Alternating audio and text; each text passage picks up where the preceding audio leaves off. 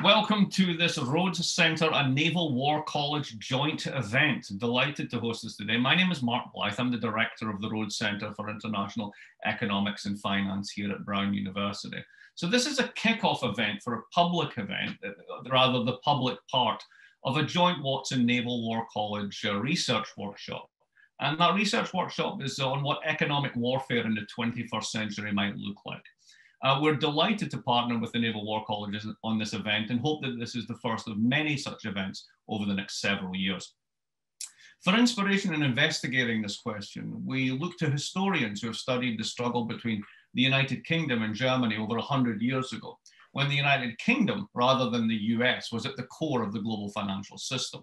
We take up that challenge next week for the first of 3 sessions, discussing the past, the present, and the likely future. This first session is, if you will, the appetizer to that main course.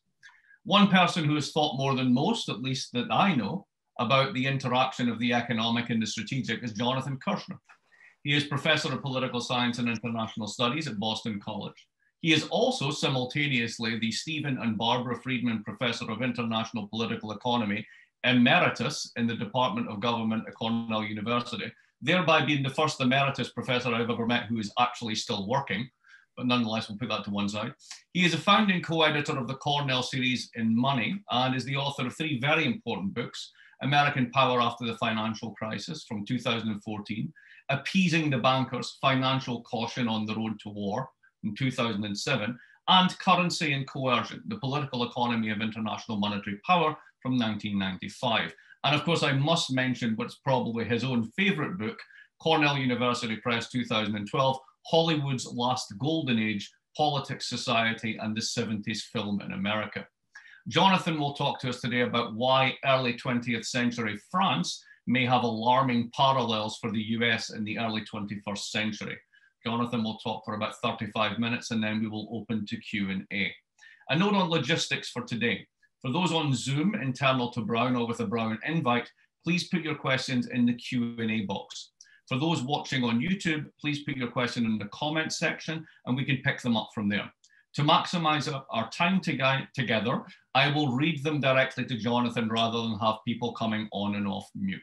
And with that, over to you, Professor Kirshner. Thanks, Mark. Thanks for that very generous introduction. And it's a pleasure to be here. It's a pleasure to participate or kick off this conference, which I really look forward to the following sessions. This is an important and obviously timely topic. And in these comments today, what I'm going to do is 3 things. So first, I want to make some brief framing comments on economic warfare and focus on this theme of my talk today, the kind of at-home component, which really is about the domestic social economy. And I want to talk in particular about its consequences of this for the contemporary United States and a theoretical issue about the difference between a country's raw material power and its actual political capacity.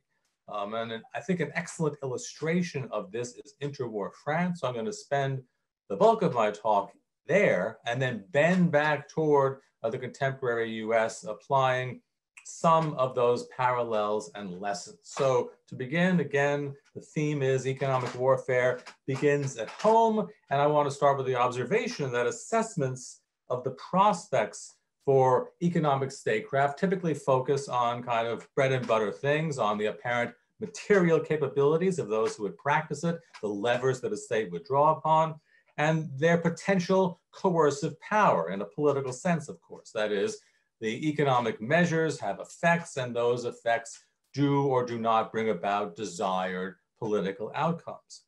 Nevertheless, and this is true of my own research as well over the years, I think less attention has been paid to what I would describe as a crucial permissive factor in all this, the robustness of the domestic social economy of a state contemplating the practice of economic coercion. And my argument is that domestic disaffection is the leaky bucket that can prevent underlying power. You can't really see me, I'm doing visuals with my hands, but you can't see them on Zoom. The leaky bucket that can prevent underlying power from being effectively mobilized for political purpose. And again, what I want to elaborate is how well the case of interwar France well illustrates this. Consider that by the late 1920s, France had Europe's most powerful army. It had much of the world's gold, and it was an active and aggressive practitioner of economic warfare, often successfully so. But within a decade, tragically, and I'm going to go so far as to say even shamefully, France could barely be roused to its own self-defense. That's a striking difference, a stark difference between 1930 and 1940, which I would argue can only be attributed to domestic factors within France. That is, to a radical polarization within French society and politics, and in the country, what one scholar called an embrace of the age of unreason, and that these things paralyzed the country's foreign policy practice more than its kind of material capabilities. And this is especially, I think, a valuable insight for abstract theory, but also in a more downcast way. I think it is also relevant today because I think we can see a similar domestic desiccation observable in the United States. And so as we think broadly over the next few weeks about economic statecraft or economic warfare, any type of practice that the Americans might contemplate in this regard, the prospects for such measures, especially if they will involve costs, must address the rate limiting factor of whether the domestic polity will permit the skillful and sustained and consequential practice of economic warfare. And what we're talking about here, for lack of a better term, are questions of the social economy, which I argue can be important and in some cases definitive in explaining the outcome of confrontations between states. And again, my main takeaway here is that there will often be a crucial disjuncture between the raw material capabilities of a given state and its ability to, quote unquote, actualize that power, to effectively mobilize its underlying resources to advance foreign policy objectives. Now, it's important to acknowledge that this kind of thing is not easy to measure, but that's no excuse for not dwelling on it if it is crucial in explaining state capacity on the world stage. And again, by the second decade of the 21st century, I see a difference between colossal American material power and its ability to harness and channel that power in the service of foreign policy goals. As always, in these stories, history matters. Right? This is a more general IR point, but I want to underscore it. It is impossible to understand where the US is going without understanding where it has been. And where it has been is a long journey of 4 decades of unraveling of its social cohesion. And again, that's the theme, that's the takeaway of these comments today. Now, having been a little self-critical of my own work, that I have failed to attend to this phenomenon adequately, let me nevertheless quote a bushy-eyed young scholar from 1998 who said the following thing, quote, "The single greatest security threat to the United States is the internal atrophy of its national vitality. Its growing inequality could intensify distributional conflicts and make it more difficult for it to pursue far-sighted national goals." So at least I put down a marker a couple of decades ago regarding these themes more generally. And I do think that this has in fact come sort of full flower, that increased inequality, sustained and accumulating over 4 decades, I would argue is a defining characteristic of the contemporary American political economy. Now, we always want to be cautious here because it is not possible, and I mean that firmly, not possible to draw straight lines, theoretically or analytically, from income inequality to state power, or draw easily generalizable conclusions about it. Perceptions of inequality matter, cultural norms about fairness matter, assessments of actors about opportunities, their absolute well-being, and their life prospects matter. Nevertheless, the long-term secular stagnation of median household incomes and a dramatic increase in wealth for those at the very top characterize the American economy and will have social consequences that will inform debates, fundamental debates about the very interpretation of the national interest, and following from that, which foreign policy choices are best suited for or even appropriate to pursue those interests, and what sacrifices make sense and by whom should they be made. And I think this is especially important because globalization, in the broader context of globalization, is not unrelated to these phenomena. And as with all economic processes, globalization generates and has generated winners and losers. And in the American context, those have exacerbated these outcomes. And once again, my other go-to saw here is that history matters. And the history that matters here are resentments about the global financial crisis of 2007, 2008.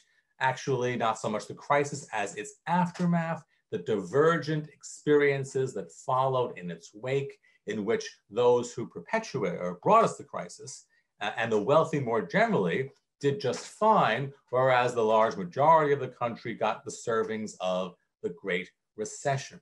And this, in turn, I think, has fueled a reemergence of a certain type of politics within America, as well as more isolationist instincts, and that these have contributed more generally to a broader dysfunction in American domestic politics that I think are plainly visible.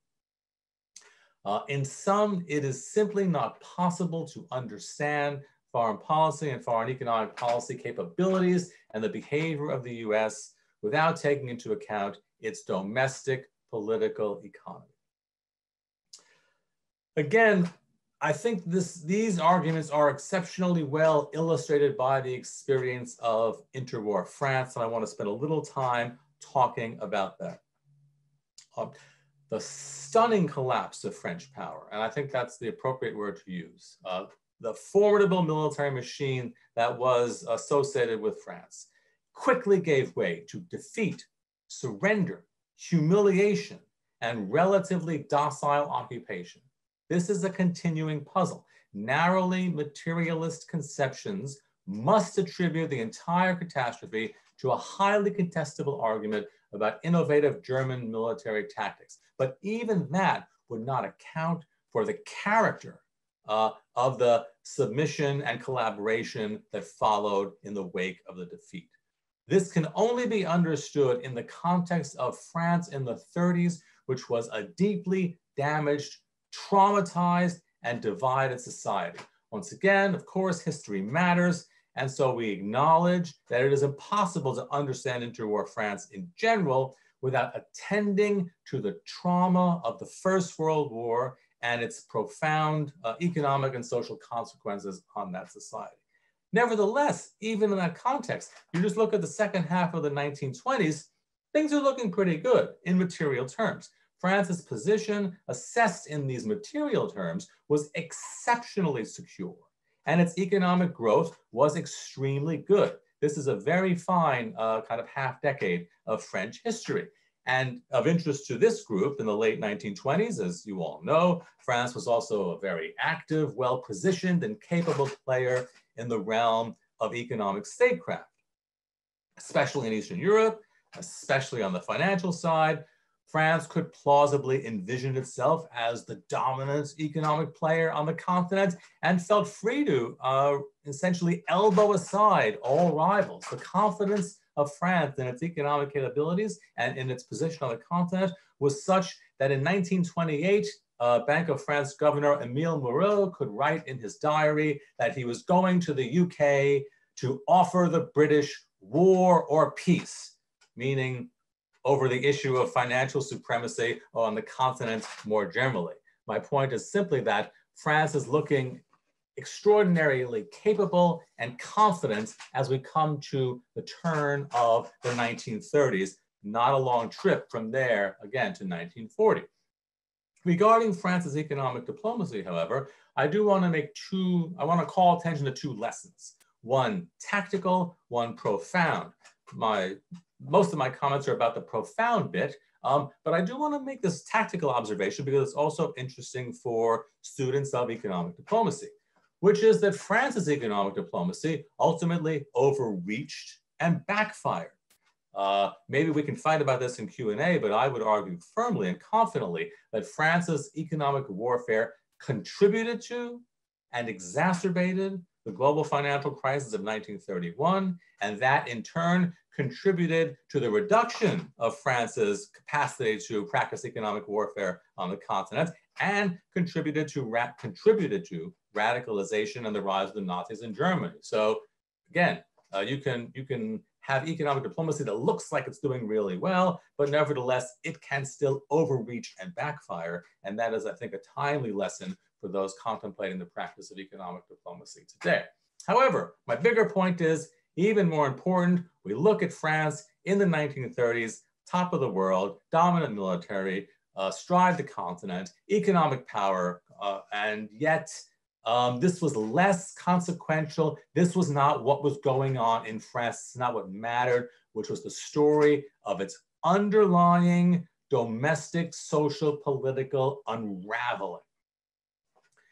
And even in the kind of glory days of the late 1920s, there was masked a profound social discontent and dysfunction, with deep divisions in French society that were further exacerbated by the Great Depression. The Great Depression was somewhat less severe in France than elsewhere, but it was still difficult, and it lingered longer due to a misguided fetish for economic orthodoxy. A hat tip to today's host, Mark Blythe, who has written extensively about this. That economic orthodoxy, when necessary, was ultimately enforced by France's moneyed classes, which in turn controlled the Bank of France. And collectively, these actors could bring down governments by withholding financial support or unleashing irresistible cascades of capital flight.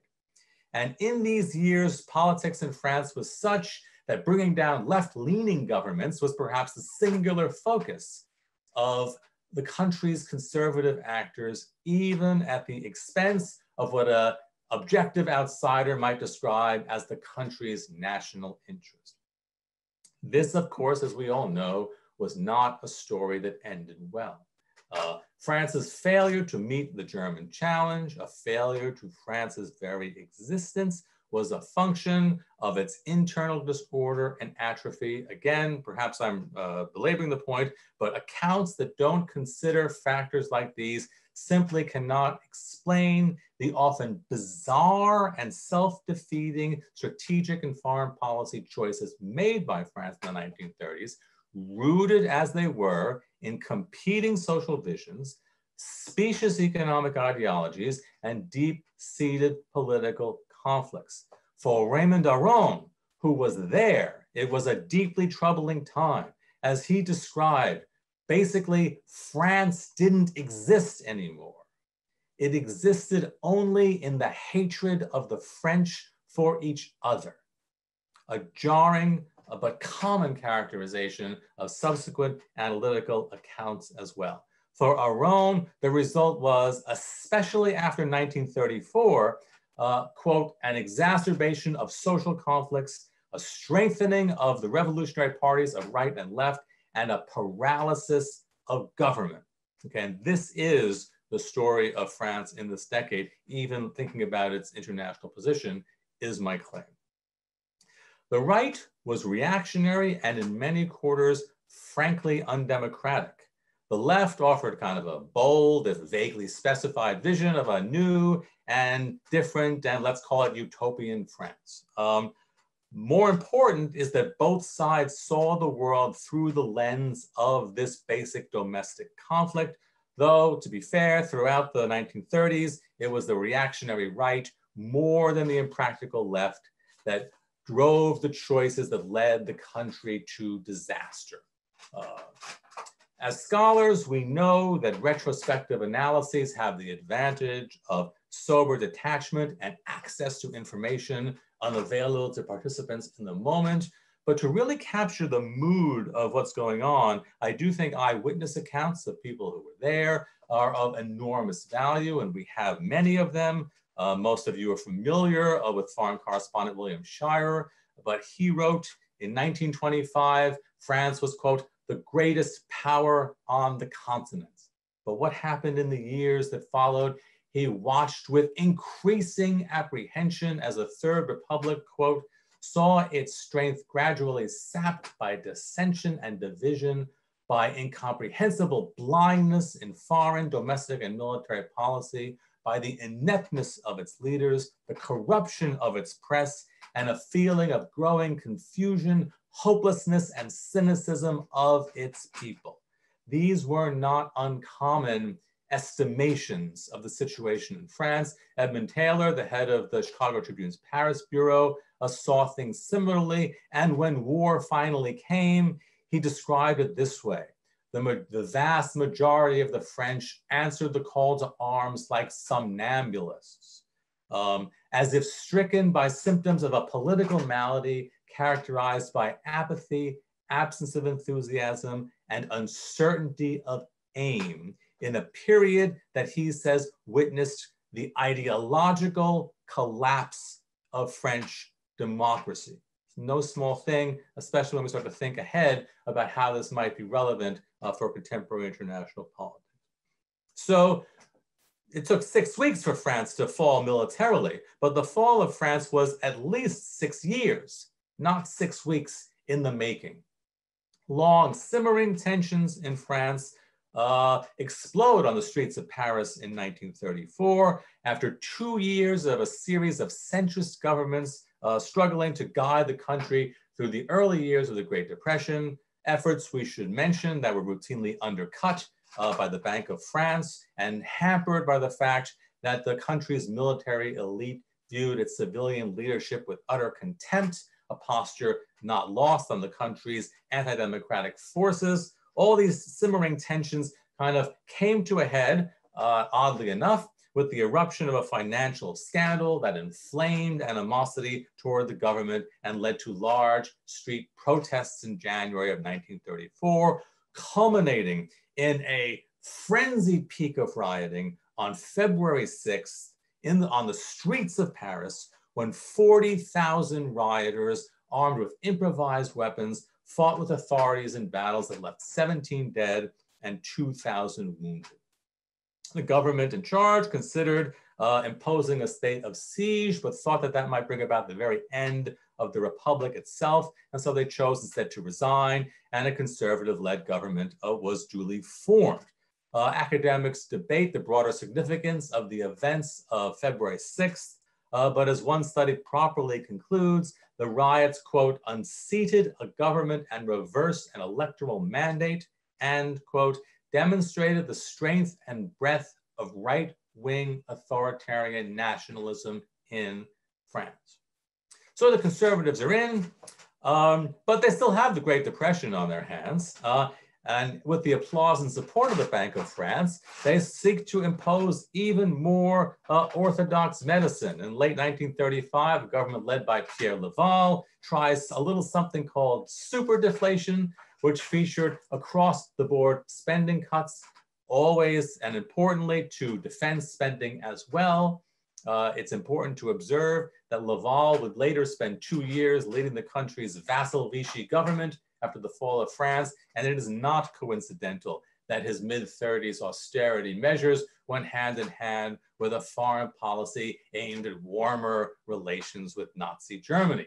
Nevertheless, Laval or not, for the balance of the decade, budgetary pressures and capital flight would be consequential. They would restrain defense spending and, perhaps even more importantly, encourage timidity in moments of international political crisis, such as over the remilitarization of the Rhineland and also famously at Munich.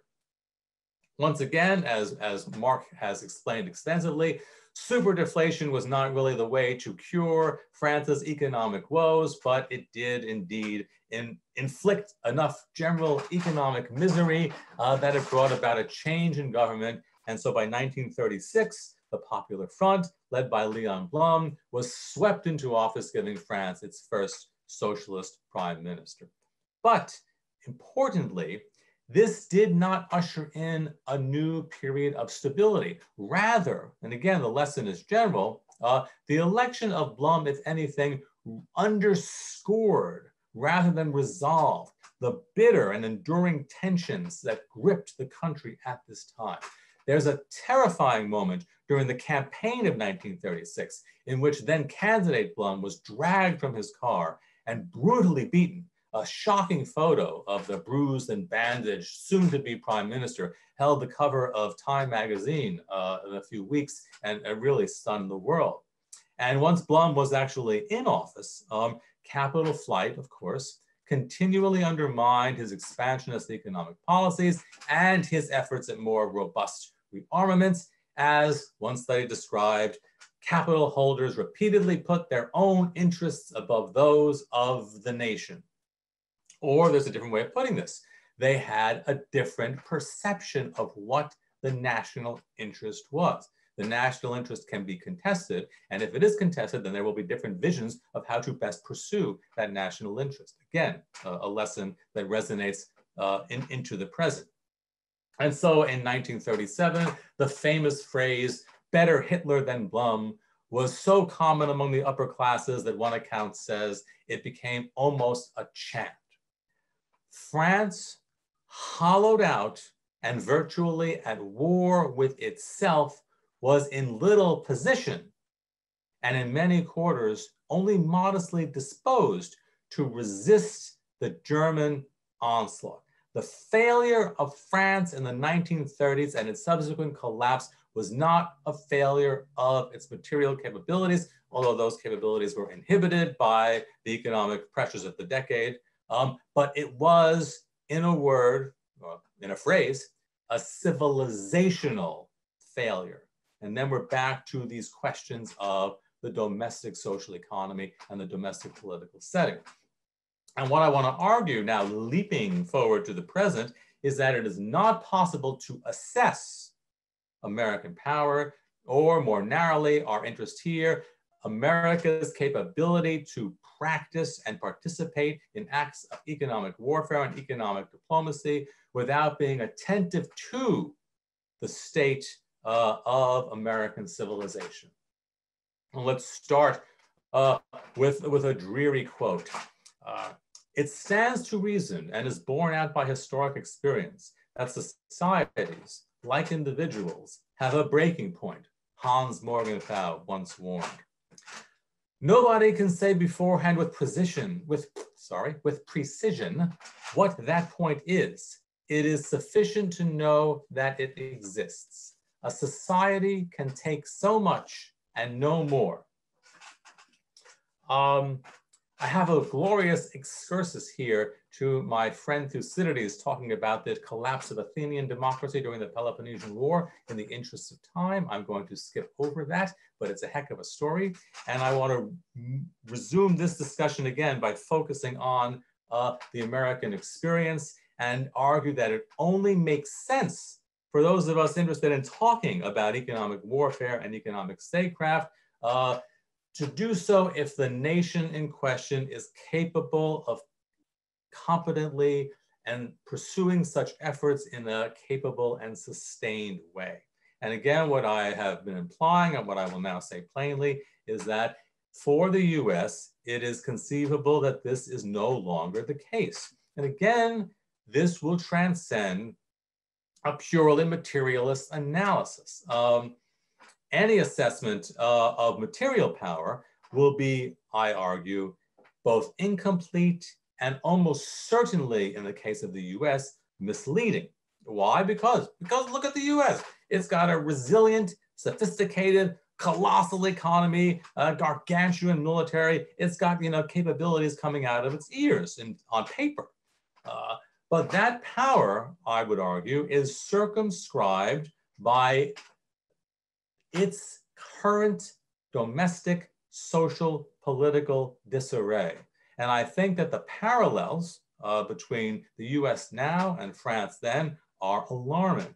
The US is characterized by a radical polarization of its polity, and almost as important, by a widespread embrace of unreason.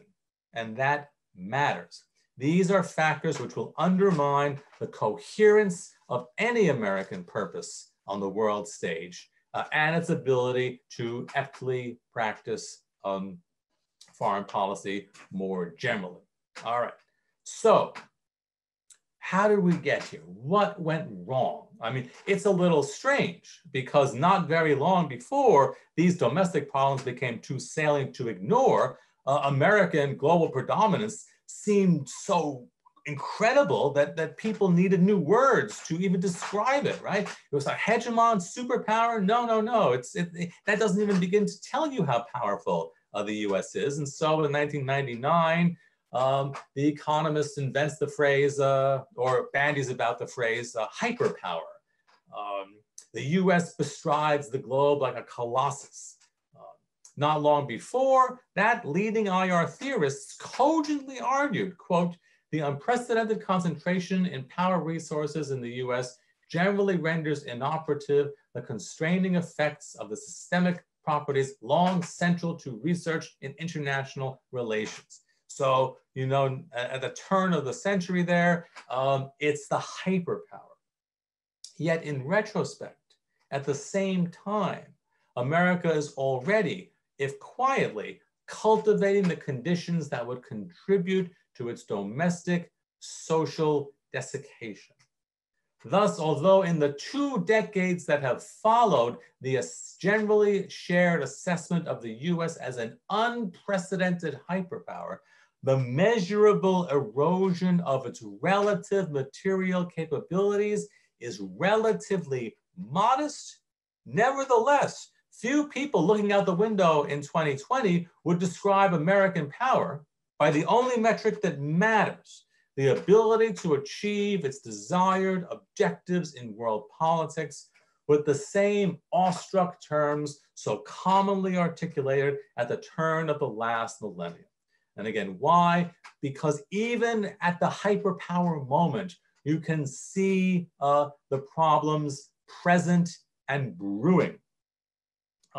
Once again, Sam Huntington, who is often quite accurate at seeing these types of developments, stated in that very same moment, in 1999, that a state in command of such immense power, quote, is normally able to maintain its dominance over other states for a long time until it is weakened by internal decay or by forces from outside the system entirely, both of which happened, he says, to 5th century Rome and 19th century China, and I would add to that list 4th century BCE Athens, which was destroyed not from without, but from within.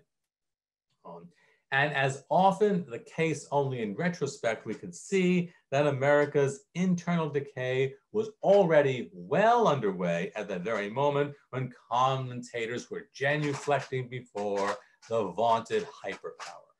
Aggregate US growth in the 1990s was impressive, but compared to other good decades of the American economic experience, such as the 1960s, those gains were less evenly distributed and skewed toward the already wealthy, a trend that would only continue in the following years. The story of the American experience of the last several decades is the story of the rich getting much, much richer while median household incomes stagnated. Part of this is attributable to changes in the philosophical underpinnings, and from there, in turn, the structure of the American domestic economy, something obviously I can talk about endlessly, but we can reserve that discussion more generally for Q&A. But we should make the observation that in broad brush, the American political economy shifted from one associated with what John Ruggie coined, associated with the compromise of embedded liberalism and economic policies that we can associate with Keynes, towards a more ruthless Darwinian commitment to quote unquote shareholder value. America became an increasingly financialized economy and an increasingly winner-take-all society, with those already well-placed and well-advantaged in the best position to win. An important part of this can be attributed to hubris. Again, we can get into that more in Q&A, but it was manifest at the height of American power and reflected in the great financial deregulation project, which generated enormous amounts of wealth for some, but also caused the spread of systemic risk throughout the American and global financial system. And so what happens, we know what happens, which is in the second decade of the 21st century, the price for all this hubris comes due in the form of failed wars, and more to the point here, the global financial crisis. But in terms of the social economy, in terms of domestic politics, the larger question is, to whom were those bills presented? Right? All right, we saved the financial system, and we had to save the financial system. I have no complaints about saving the financial system. I complain about letting the bankers off the hook, but we had to save the financial system. On the other hand, mainstream America, which had already borne the disproportionate cost of America's ongoing wars, which was already under stress from international competition, from the forces of globalization, and from the embrace of Dickensian shareholder value capitalism at home, they were served austerity and the Great Recession. Not to be underestimated is that coterminous with these pressures was the rise of the internet and social media culture, which I will say with British understatement, did not bring out the best in American society. America, we should recall, is a society once characterized by what Richard Hofstadter once called a paranoid style of politics, wherein resentments against a hostile and conspiratorial world are directed against a culture, a way of life, and which elicit political passions fueled by a sense of righteousness and moral indignation. Structure matters, and right now we're living in a structure defined by a hypermedia environment characterized by low costs of entry, incentives for attention-getting extremist posturing, limited accountability, and the relentless subversion of truth claims. Such an environment could not be more well designed to reinforce the twin pathologies of contemporary America, which is the radical polarization and Hofstadter's paranoid style to an even greater extent. And so, as we all know, we see the bitter harvest of this come home in 2016. But I think it is a mistake to focus on the general election of 2016 and see that as the symptom of the disarray of the American domestic social polity. Really, the story that's taking place where you want to see the change in America takes place in the nominating process, where fringe outsiders take over or almost take over established political parties. If you look at the Democratic nominating process, what would have normally been a protest candidate, right? An old man socialist from a tiny state who wasn't even a member of the party, came very, very close to defeating one of the most powerful political machines in contemporary American history. And this was a function of kind of brewing and widespread anger throughout the country and revulsion indeed at governing elites, festering during these decades of middle-class difficulties that I've been talking about. In the Republican primaries, again, the story I think is more interesting, or more analytically interesting, that is, than the outcome of the general election, in which a vulgar, inexperienced game show host just blows away a broad field of establishment competitors. Despite his own intermittent party membership, almost no fixed political principles, although the few political principles he had were actually antithetical to what the party had stood for 3 decades. And he just steamrolls through a pretty impressive slate by the standards of the party of candidates. And why I want to dwell on that is because one can look at the outcome of the general election of 2016 and talk about the significance of the culture wars, or talk about an aversion by some to the Democratic candidate. those factors are not there in the Republican nominating process. So what we have here, again, I think is something that was brewing for many decades, that was exacerbated by the experiences of the first decade of the 21st century, that come to full flower in its second decade. As Adam Tooze very smartly put it, 2016 was more about 2008 than 2012 was.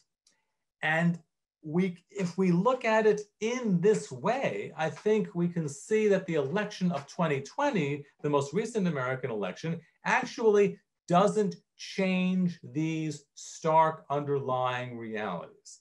In fact, in some ways, it reinforces those underlying realities, in particular by brightly illuminating the fundamental transformation of the Republican Party into something very different, and especially something very different as it engages the rest of the world. And also, it sheds further light on a basic division within the Democratic Party itself that, again, will have basic foreign policy consequences.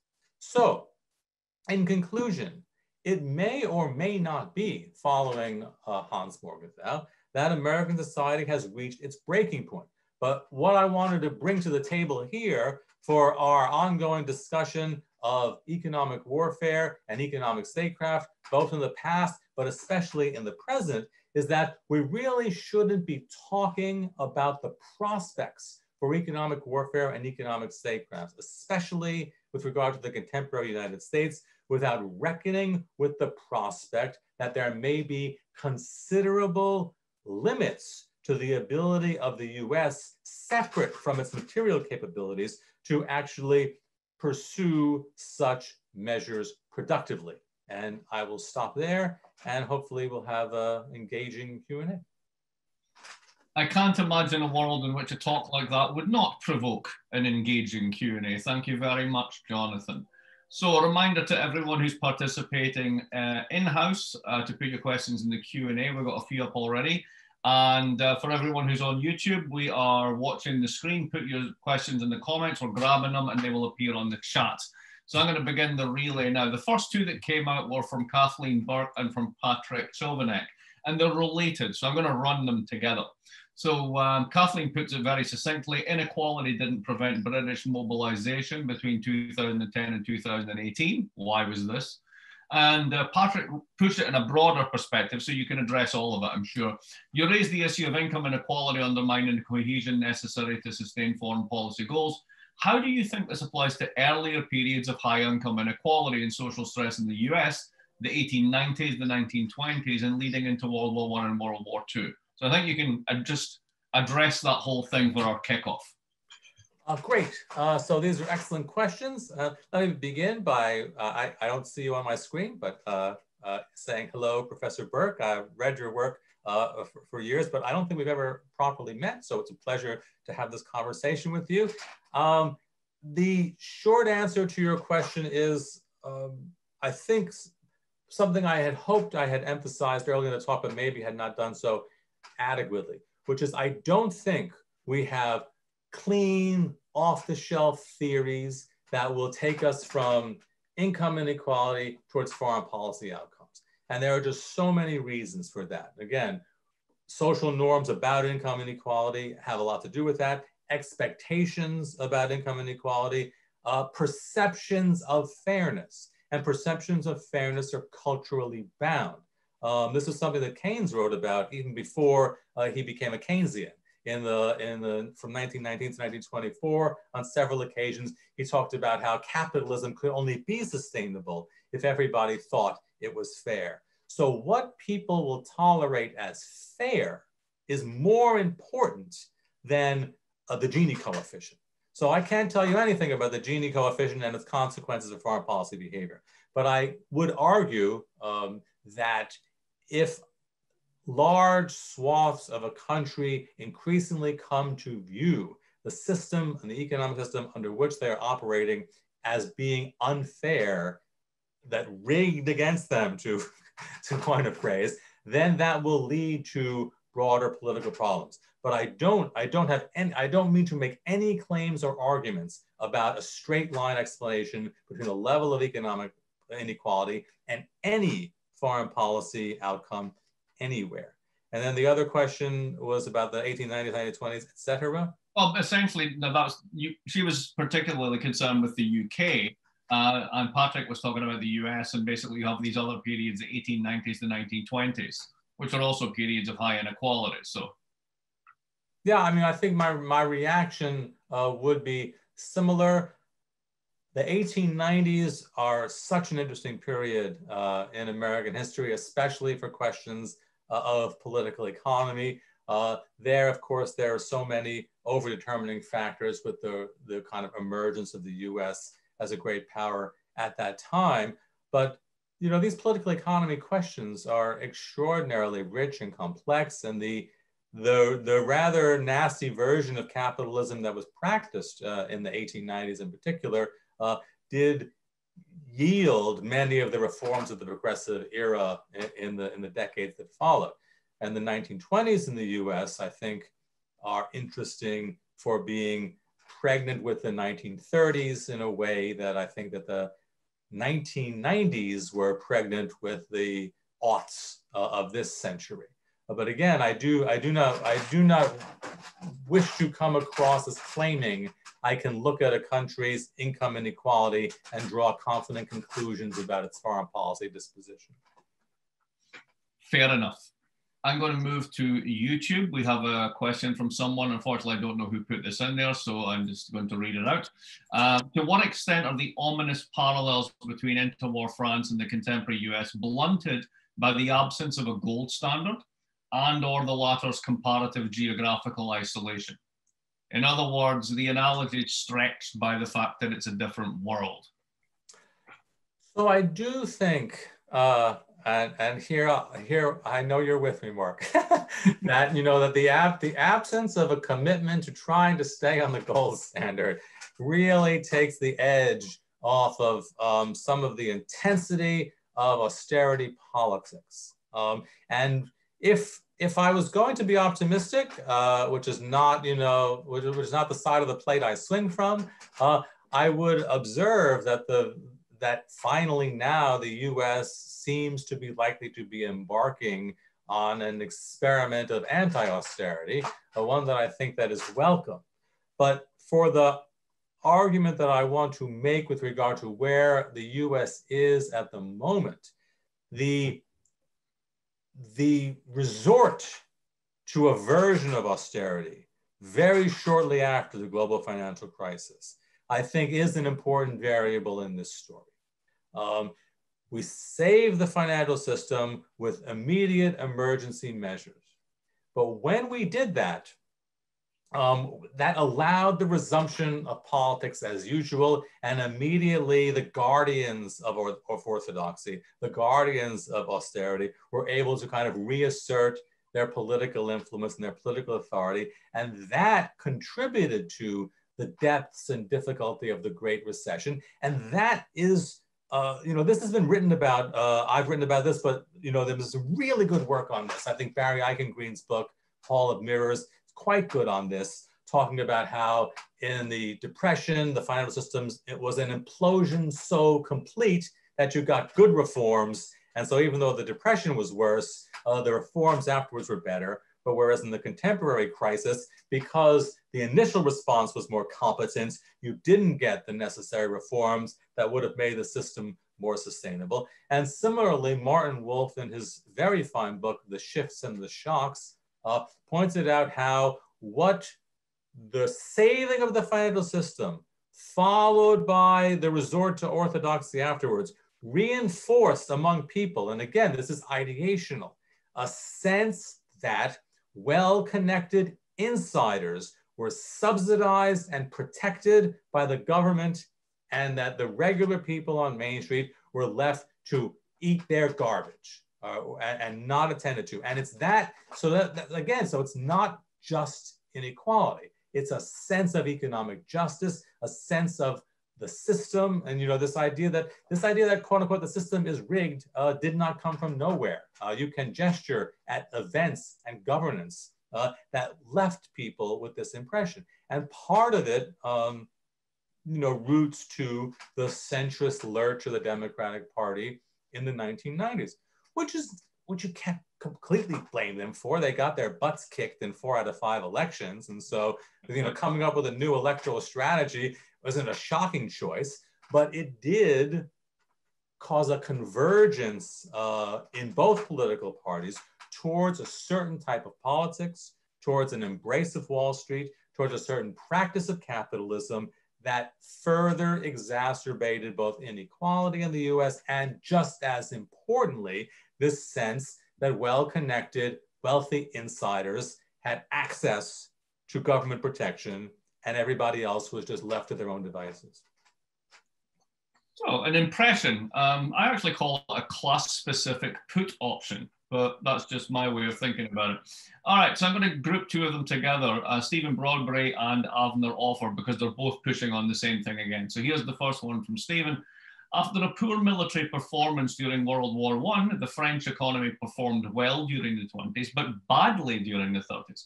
So is it fair to say that France's quick response in the 40s was due to political polarization rather than economic weakness? So first one.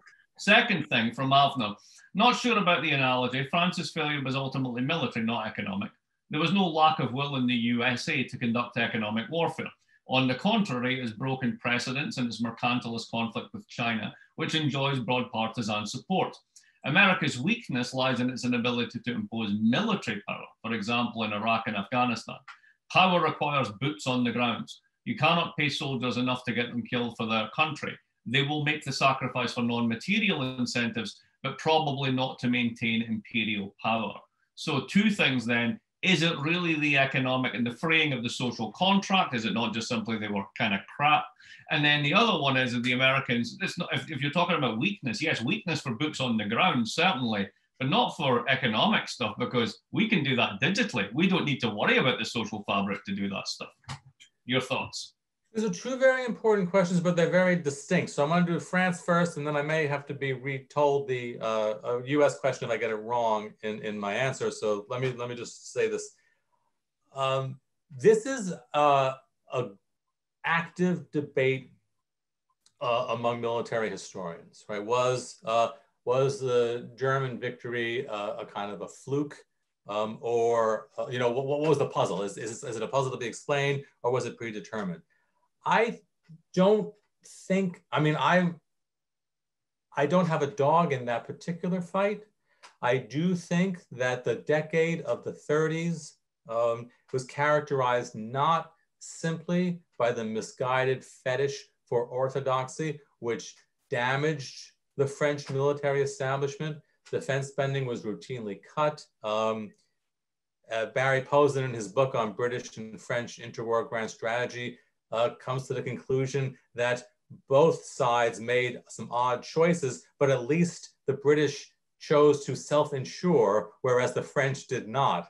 And he said that this is probably attributable to domestic factors that he is not addressing in his book. But I think that's fair if Barry can do that, and that's fair. He's not addressing those domestic factors. But I do think you can't just look at the economic problems of France in the 1930s. You really do need to look at this radical political polarization of French society. I would argue the counterfactual case that if there was no Germany, France would have been on the cusp of a civil war. It was a country that divided, and that all foreign policy questions, not surprisingly, were seen through the lens of that rabid domestic political confrontation. And that even if the military defeat on the battlefield, which I do think was a little easier than it should have been, the manifestation of the illness of French society, and I don't hesitate to call it an ill society at that time, is really more plainly visible in the docility of the occupation and submission, and the ease with which so many in France were content and at times eager to participate in the German agenda. It's disgraceful and shameful and horrifying. And I think the history there is frightening for us all, because basically I'm a political realist, and so I don't think we are necessarily better than them. People today are not better, faster, stronger, brighter, or more decent humans than those of the 1930s. And so if that could happen to a society that in the 1920s was considered kind of the apogee of human civilization, then certainly it can happen anywhere. I fear I've rambled away from your question a little bit. Well, you got the first part, but let's turn to Avner's point, which is essentially, yeah, but hold on, if we're talking about economic warfare, you can be right about all that. It makes economic warfare more likely because boots on the ground is actually hard to do. Sure, and that's great. And on economic warfare, I would just want to make two qualifications. One is the kind of simple tactical one, and it's not part of it wasn't the thrust of my presentation, but it's something we're going to want to be talking about in the subsequent sessions, which is tactical blunders can be consequential. I mean, the French economic warfare actually contributed to the global financial of 1931, which had many causes, of course, and during the crisis, it made it worse. And the result of all that was to undermine French power. So that's a sidebar. I'm looking forward to talking about that when we talk about the practice of economic warfare, the unintended consequences and the blowback of it. I think that's going to be a lot of fun for our subsequent discussions. The more narrow question is, okay, so the US can't do boots on the ground anymore, but it can still do economic warfare. The answer is sure, as long as it doesn't impose costs. Right? Any economic measures that nobody notices on, in America, smoke them if you got them. The US will not be inhibited from practicing costless economic warfare. My argument is that the US will be inhibited from practicing economic warfare and economic statecraft that then is perceived to have real costs on real people within the United States. And that is because I think the domestic wherewithal within the country to make sacrifices in the name of some broadly articulated, quote unquote, national interest is extremely thin. And I think it's extremely thin because I think that the visions of the national interests are contested. So there are very different visions of them. So people won't be willing to make sacrifices in the name of foreign policy measures designed to advance a national interest they disagree with. But also, the nerves are so frayed that the willingness of those who feel they've been screwed for 40 years to bear the costs of any foreign policies, I think are quite less than they have been at most other points in modern American history. Thank you. So I'm going to pull on a couple of other ones now. They're heading in different directions. I'm going to pull in Maria Grinberg just now. Security literature suggests that war, and specifically defense of the homeland, provides a unifying effect for the population of a nation. If France had had more time for self-defense, could this have overwhelmed the domestic polarization effect? And also, you might want to talk on here, there is something that's very different about France vis-a-vis the US, which was the domestic role of the Communist Party and Therese. There's no equivalent to that in the US case. You have comments on those? So, I don't think so. I think France was ready to roll over. I think it was ready to roll over because I think it was hollowed out. There's a very good book on France. I don't speak French. I'm not an expert on France. I'm a avid, obsessive reader of the secondary literature, but this is not, something I'm relatively new to.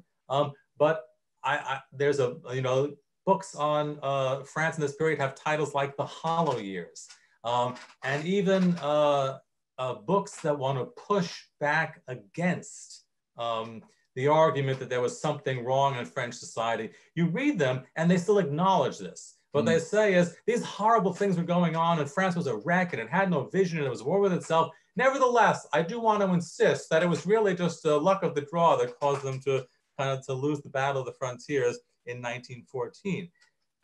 That's debatable. There were a lot of actors in France especially among actors that mattered, meaning military and economic and political elites on the right, who feared war more than they feared defeat.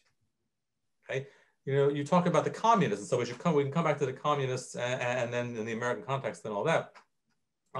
But a lot of conservative actors in France very much perceived that France was on the cusp of a social upheaval that would transform the country in ways that would make it unrecognizable to the values that they held. And these were 19th century values, okay, no kidding around values. And they were convinced, and this was true of some conservatives in Britain as well, who were worried about the consequences of a war effort on the power of the labor movement in Britain, because they thought that it would require compromises with labor that they didn't really want to make. And so again, this is a much smaller extent in Britain than in France. But in France, there was such a fear that simply a war, win or lose, although they were, of course, traumatized by World War I, intimidated by Germany, and afraid of losing, a war, win or lose, would be a loss because the act of the war would cause the social changes in France that they wanted to avoid. And so I don't think if they had gotten luckier or fought better and held off the German onslaught for a little longer, that the country would have rallied together. I think the country was ideologically at war with itself and had such radically divergent visions. So the Americans today, you know, we don't have communists, but we may have Maoists.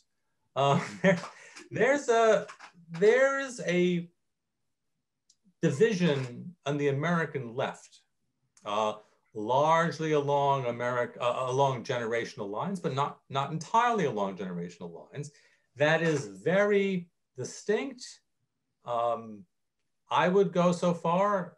I don't think I'm just being provocative here. I think I feel this in that there are elements of this younger left I'm talking about that are kind of illiberal, and that this conflict within the left reflects an ideological division and an ideological threat that does frighten people on the right and is used instrumentally by influencers on the right to rally actors more generally. And so, yeah, we don't have communists, but we do have boogeymen. And I think the boogeymen that are appealed to are that wing of the current left that is illiberal. And so you do have these elements of fundamental social division. So there is a parallel between, a very distinct parallel between France in the 20s and France in the 30s and the US in the 20s, in that there are actors on both sides of the divide who think that their quote unquote way of life, their vision of what the country means to them, is in fact on the table in these debates about public policy more generally. And like France in the 1930s, therefore the conception of the national interest is very distinct and can lead to really wiggy choices. So France makes some foreign policy choices in the 1930s that look ridiculous from any analyst of foreign policy. But if you break it down and look at the motivations of the actors within the society who see internal dissension as more important than external threat, then they kind of at least have an internal coherent logic to them. But I do want to agree with your initial point, which is what I'm saying would not apply to economic warfare that does not seem to present visible costs on particular people within the societies who could then squawk. This requires squawking for it to matter. Well, lots of questions, and I'm going to have to abbreviate you as much as I enjoy it. So I'm going to put Colin Jackson and Peter Dombrowski together, and this is about long-term trends versus shocks. And then also I'm going to put this on a kind of change of system question. So here's the whole thing together. So how much weight should we give to episodes and shocks, the 2007 crisis, the 2003 war, COVID, versus long-term trends in the US case? If we do the counterfactual and you knock those things out, right? Is it just, first of all, could you have the rise in inequality and the stagnation in incomes and the fracturing of the social fabric, right? So is it shocks, is it shifts and shocks, if you want to put it in Wolf's terms, right? And then Peter comes in with another one, which I think it builds on top of this. Can oligopolistic capitalisms populated by large transnational corporations be enlisted in any meaningful sense in economic warfare? The motivations and interests of the Googles and Amazons and so forth are mixed, and efforts to control, enlist, and channel by the US, pace the PRC, have been less than successful. I'd push that even further. Have we got to not just a polarized society, but a kind of globalized capitalism, right? And channeling, you know, a Norman Angel version 2.0 that really kind of raises the costs of any type of belligerent strategy. So we might be confusing fracture and timidity for the problems of complexity, if that makes sense. Sure. Let me briefly take on the second question first. And I'm going to do it briefly because I think that's what we're going to be talking about for 3 weeks. And most of you guys know more about those issues than I do. But I do want to put my political realist hat back on and just observe that whatever disincentives, economic disincentives there are for international conflict, countries seem to find a way to still do stupid things. And so I would not put, I would take some, I mean, incentives matter. Right? The greater the disincentives for war there are, the less likely war is, all other things held constant. But of course, all other things aren't held constant, and actors often do things that are not obviously in their material interests, especially in the context of crises that spiral out of control. But I do think that the panoply of issues raised in that second question are more for the group over the next few weeks than they speak to kind of what I can speak to with confidence. As for the first question, I would simply make two observations. COVID is exogenous. The wars and the global financial crisis were endogenous to American hyperpower and hubris, not exogenous. And I think that part of that had to do with something I said I could talk about forever. I won't, but that I think is very important here. And that is the shift in the ideological foundations in the practice of American capitalism from a kind of Keynesian inflected, embedded liberal order to a kind of shareholder value, winner take all society. And that latter shift is one of the things that poison the well of American politics. Speaking of poisoning the well, something that you've written on before, this is from Philip Juan.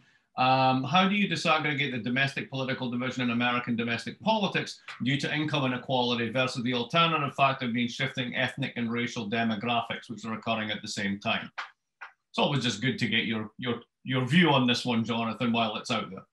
Sure. That's a great question. It is not possible to talk about American politics without reckoning with race. That has almost always been true. That is more true now as identity politics has been mobilizing on all aspects of American society. It is certainly empirically demonstrable that white anxiety about transformations that are taking place in America, that it will in a couple of decades become a majority minority country.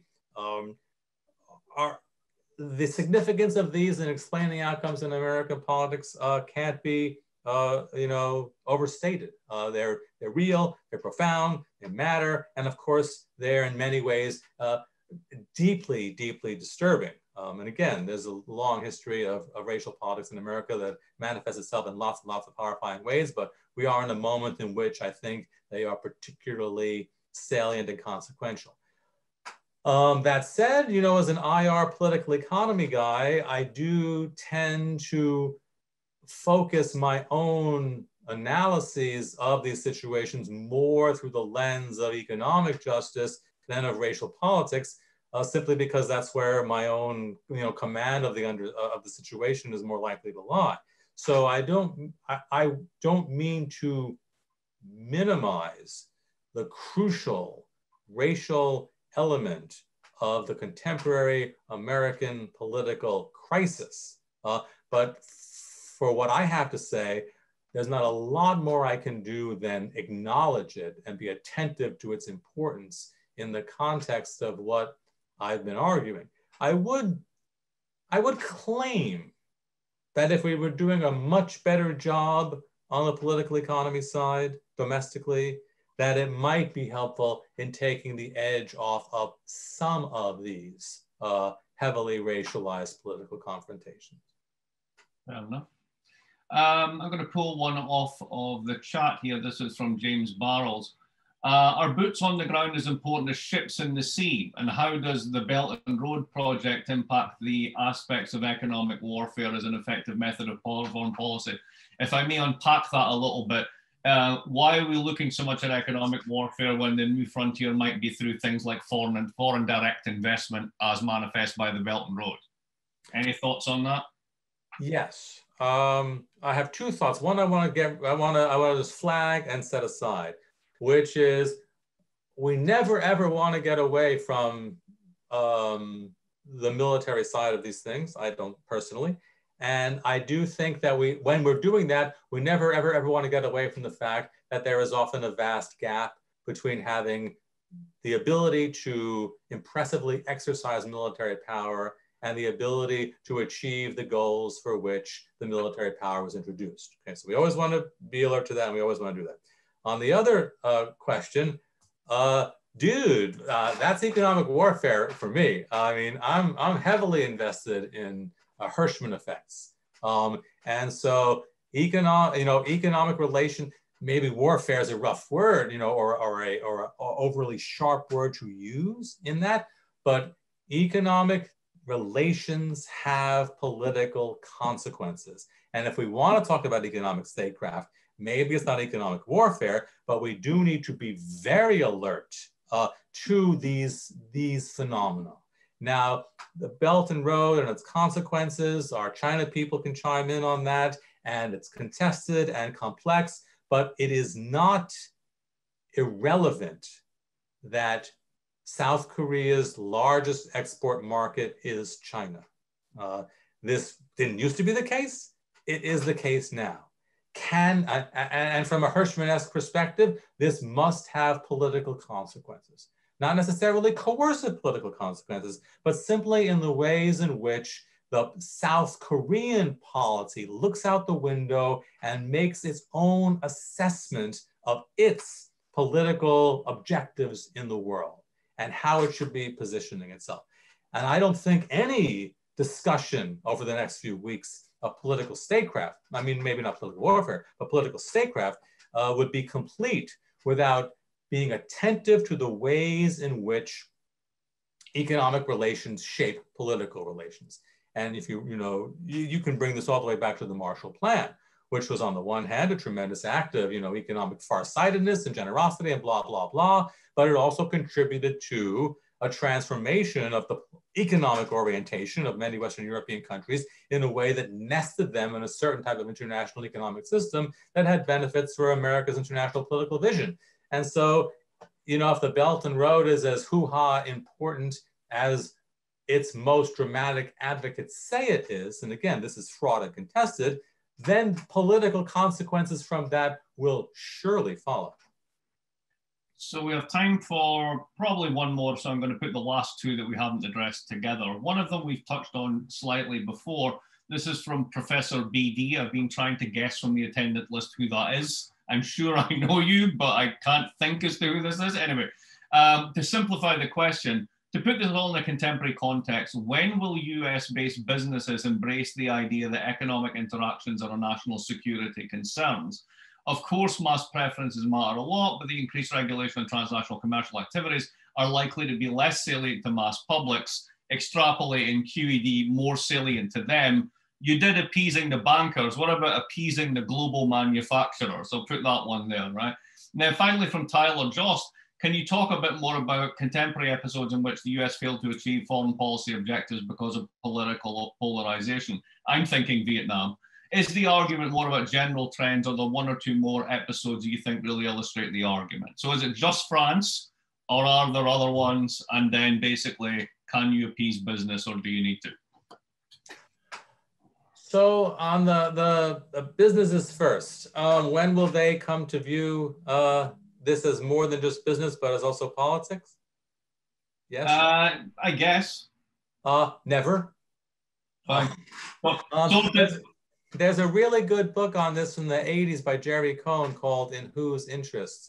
And it was about the American financial community and their role in foreign policy. And businesses just don't, I mean, I'm not a business studies scholar, but they just don't think of themselves in that way. They think of themselves as being in the business of business. And perhaps there's a collective action problem here where they understand that it all matters in some way writ large, but they have shareholders and bottom lines and jobs to keep, and they will deal with anyone at any time. I mean, let me give you a dramatic example. You know, the Warner Brothers, the brothers Warner, who were Jewish refugees, you know, cut deals to have their films shown in Nazi Germany in censored versions, right? Because it's, you know, it's not a pretty story, but I would not look to our or anyone else's businesses as to be the kind of paladins of our foreign policy apparatus. I think that they behave as caricatured, which is in the relentless search for profit and the bottom line. On the second question, I do not think actually that the political polarization in the US that I have been describing is responsible for the failure of the US to achieve its objectives in its recent wars. I do think that the conduct of those wars and where the burdens of those wars have fallen have contributed to the polarization in American society that I'm talking about. My concern about America and power is more abstract, which is that looking forward now into the future, that it may not be capable of pursuing a foreign policy in its enlightened self-interest. That is one that will make short-term sacrifices for long-term gains, something that Arnold Wolfers called milieu goals, that it will increasingly look more short-sighted, transactionalist, and, you know, to use a very ugly and historically fraught phrase associated with that kind of vision of quote unquote America first, you know, which the neo-Nazi Charles Lindbergh was a big fan of. But again, I don't think polarization causes us to lose wars. I do think polarization will undermine our ability to pursue optimal and especially costly in the short term foreign policies that a dispassionate observer would nevertheless see as in the basic American interest to pursue. And of course, thank you, I just got a message from, this is of course Sarah Borrell-Dansman who put that into the chat. She has to have her thing set up that way for her students. And of course, I was too dense to guess who it was. Sorry about that, Sarah, I do apologize. I need a chapter and verse cite on the story about the film studio, about selling stuff to the Nazis for reasons I will talk to you later. Sure, but Warner Brothers, good books on Warner Brothers, it's tragic stuff. I need to know this for reasons I will not bore everyone else with. I think we have reached the end of our time. I think it's been an excellent setup, really got me thinking about these issues.